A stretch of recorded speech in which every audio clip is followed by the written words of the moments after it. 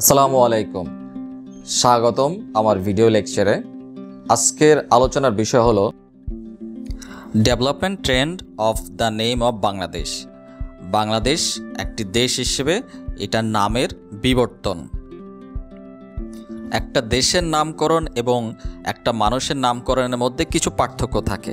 সেটা হলো একটা বাচ্চা যখন জন্ম নেয় তখন সে একটা রেডিমেড নাম পেয়ে যায়। এটা তার বাবা মা দিতে পারে বা ফ্যামিলি মেম্বারদের মধ্যে যে কেউ দিয়ে দিতে পারে। কিন্তু একটা দেশের নামকরণের পিছনে একটা বিরাট ইতিহাস থেকে যায়। যেমন বাংলাদেশ একটা স্বাধীন দেশ, এই নামটা কিন্তু হঠাৎ করে স্বাধীনতার পরপরই হয়ে যায় নাই, বা 1971 সালেই বাংলাদেশ তার নামটা হঠাৎ করেই পেয়ে যায় নাই। এটার পিছনে একটা বিরাট ইতিহাস আছে। তো সেই ইতিহাসটাই আমরা এই ভিডিওর মাধ্যমে, এই ভিডিও লেকচারে আমরা শিখব।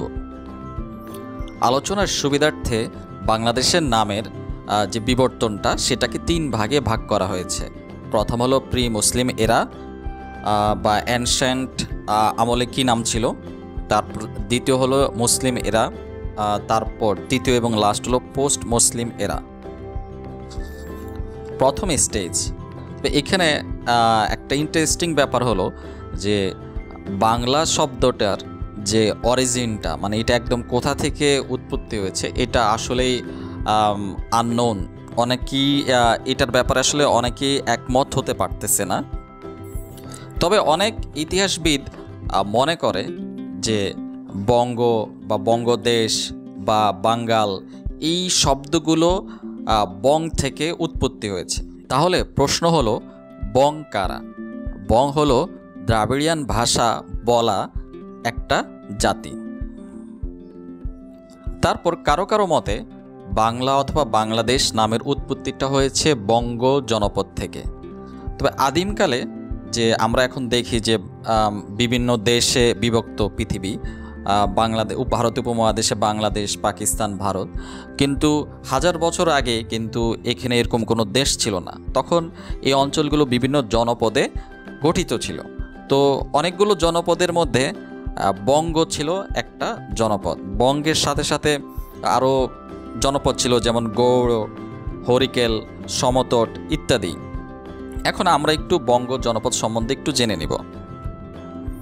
অনুমান করা হয় যে ঢাকা, ফরিদপুর, বরিশাল যে বৃহত্তর এলাকা আছে এই অঞ্চলগুলো নিয়ে বঙ্গ গঠিত ছিল। উপজাতীয় নাম হিসেবে বঙ্গের প্রাচীনতম উল্লেখ ছিল ঐত্রেয় আরণ্যক গ্রন্থে, এবং শুধু এই গ্রন্থ না, আরও বিভিন্ন গ্রন্থে এই বঙ্গের নাম উল্লেখ ছিল, যেমন কৌটিল্যের অর্থশাস্ত্র, মহাভারত এবং কালিদাসের রঘুবংশ কাব্যেও বঙ্গের অবস্থান সম্পর্কে কিছু তথ্য পাওয়া যায়। তো এখানে আমরা একটা ফ্লোচার্ট দেখতেছি। এই ফ্লোচার্টে আমরা যে আলোচনা করতেছি যে development trend of the name of Bangladesh, বাংলাদেশের নামের যে ইভলিউশনটা, এই ইভলিউশনটা ফ্লোচার্টের মাধ্যমে দেখানো আছে। তা আমরা ডিটেলে যাচ্ছি।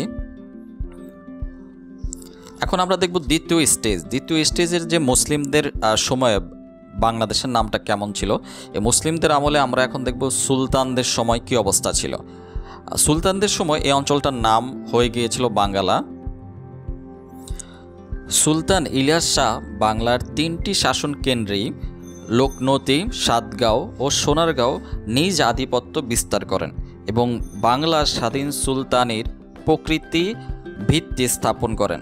এই স্বাধীনতা প্রায় 200 বছর ধরে অক্ষুণ্ণ ছিল এবং ঐতিহাসিক শামসি সিরাজ আফিফ সুলতান শামসুদ্দিন ইলিয়াস শাহকে শাহী বাঙ্গালা, শাহ ইয়ান বাঙ্গালিয়ান এবং সুলতান ই বাঙ্গালা রূপে আখ্যা দিয়েছেন।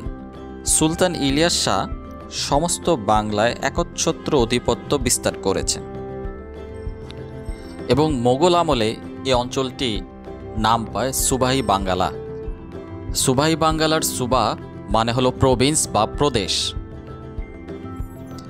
এক্ষেত্রে বিখ্যাত ইতিহাসবিদ আবুল ফজল বলেছেন যে বঙ্গর সাথে আল প্রত্যয় যোগ হয়ে এটা হয়েছে বাঙ্গালা অথবা বঙ্গাল। তো এখানে আল যে প্রত্যয়টা, এখানে আল বলতে বাদ বোঝানো হইতো, এই বাঁধটা আসলে বিভিন্ন জমিতে দেওয়া হয়, মানে এক জমি থেকে আরেক জমিটার পার্থক্য বোঝানোর জন্য, অথবা নদীর মধ্যে বাঁধ দেওয়া হয় বন্যা রোধ করার জন্য। তো এই আল ওই সময় যে বাঁধের কথা বলা হচ্ছে, বর্তমান বাঁধ আর ওই আলের বাঁধ এক না। তখনকার সময় প্রাচীন রাজারা 10 গজ উঁচু এবং 20 গজ বিস্তৃত প্রকাণ্ড আল নির্মাণ করতেন। এখন কথা হলো, কেন বঙ্গের সাথে আল যোগ হবে? আসলে তখনকার যুগে কৃষিভিত্তিক অর্থনীতি ছিল, তখন জমি ছিল মানে সম্পদ বেশি থাকার একটা ব্যাপার। তো যার যত জমি তার তত সম্পদ আছে, সে অনেক ধনী, এরকম একটা ব্যাপার। তো কৃষিভিত্তিক অর্থনীতিতে ধান, পাট সব বিভিন্ন যে দ্রব্য থাকে, এবং কৃষিভিত্তিক অর্থনীতিতে জমির যে ব্যাপারটা থাকে, সেখানে দেখা গেল যে এক জমি থেকে আরেক জমিকে পার্থক্য করার উপায়টা হলো আল, বা আমরা বাংলায় বলি আইল। তো তৎকালীন সময়ে আইল বা আলের গুরুত্ব অনেক ছিল, যেহেতু তখনকার একমাত্র অর্থনীতির মেইন হাতিয়ারটা ছিল জমি, কৃষি জমি। লাস্ট স্টেজ বা পোস্ট মুসলিম এরাতে বাংলাদেশের যে অঞ্চলটা আছে সেটার নাম কেমন ছিল? তো বাংলাদেশ এবং পশ্চিম বঙ্গ, এটার নাম পর্তুগিজরা রেখেছিল বেনগালা, তারপর ইংরেজরা রাখে বেঙ্গাল। তো এখন নামটা আমাদের কাছে খুব পরিচিত মনে হচ্ছে। এখন ইংলিশ ওয়ার্ড বেঙ্গাল, এটা আমরা অনেক আগে থেকে আমরা শুনে আসছি, এবং 1905 সালে বঙ্গভঙ্গ করা হয়।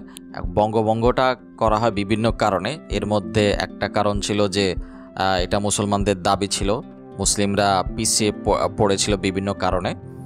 তো ইংরেজরাও বঙ্গভঙ্গ করেছিল এবং করতে উৎসাহী ছিল, কারণ বাংলা যে অঞ্চলটা ছিল, বাংলাদেশের যে অঞ্চলটা এবং পশ্চিমবঙ্গ পুরাটা, তো এই অঞ্চলটা অনেক বড় হয়ে যায় শাসন করতে ইংরেজদের জন্য। তো যদি বঙ্গভঙ্গ করা হয় তাহলে ইংরেজদের জন্য সুবিধা এই অঞ্চলটাকে শাসন করতে।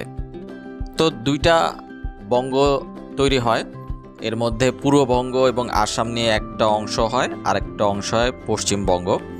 তো পূর্ববঙ্গ এবং আসামের রাজধানী করা হয় ঢাকা, এবং এর একটা গুরুত্বপূর্ণ অঞ্চল থাকে চিটাগং।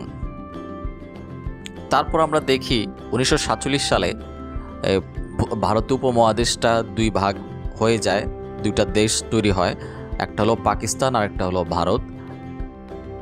পূর্ববঙ্গটা পাকিস্তানের অংশ হিসেবে জয়েন করে, যেহেতু পূর্ববঙ্গে মুসলিমদের সংখ্যা বেশি ছিল। তো পূর্ববঙ্গটার নামটা চেঞ্জ হয়ে পুরো পাকিস্তান হয়ে যায়, যেহেতু পাকিস্তানের এটা অংশ হয়ে যায়।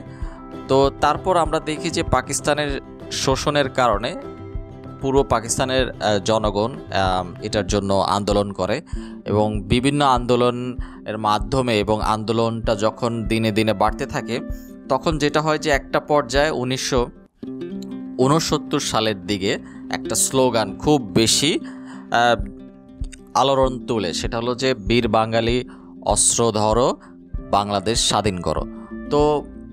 তো সেই সময় পাকিস্তানের সাথে এক হওয়ার পর থেকে যখন বিভিন্ন রকমের আন্দোলনটা করা শুরু করলো পূর্ব পাকিস্তানের সাধারণ জনগণ, তখন থেকে কিন্তু বিভিন্ন নাম আসা শুরু করলো, যে বঙ্গদেশ, বাংলাদেশ। তো বাংলাদেশটাই মূলত বিভিন্ন লিডারদের কাছে এবং সাধারণ জনগণের কাছে অ্যাকসেপ্টেডটা হয়, এবং মানুষ মনে করে যে এই নামটাই হয়তোবা আমাদের স্বাধীন দেশের নাম হবে। এবং 1971 সালের স্বাধীনতার যুদ্ধে যখন অস্থায়ী সরকার গঠন হয়, মুজিবনগর সরকার, তখনও বাংলাদেশের নামটাই কিন্তু চলে আসে, বাংলাদেশ নামটা। তারপর আমরা দেখি যে বাংলাদেশ যখন স্বাধীন হয় 1971 সালে, তখন বাংলাদেশ নামটা কিন্তু ফরমালি আমরা গ্রহণ করি, এবং 1972 সালে সাংবিধানিকভাবে কিন্তু বাংলাদেশ নামটা চলে আসে। সো এভাবে আমরা দেখলাম আজকের ভিডিও লেকচার যে কীভাবে বঙ্গ থেকে আস্তে আস্তে নামটা চেঞ্জ হয়ে বাংলাদেশে রূপান্তরিত হয়েছে। তো আপনাদের মধ্যে কারো কোনো কোশ্চেন থাকলে অবশ্যই কমেন্ট বক্সে করবেন। কোনো কিছু যদি না বুঝতে পারেন বা কোনো কিছু যদি আরও বেশি বুঝতে চান, আমরা খুব শীঘ্রই উত্তর দিয়ে দিব। আর এরূপ নতুন নতুন শিক্ষামূলক ভিডিও পেতে চাইলে এই চ্যানেলে সাবস্ক্রাইব করে রাখুন। Thank you.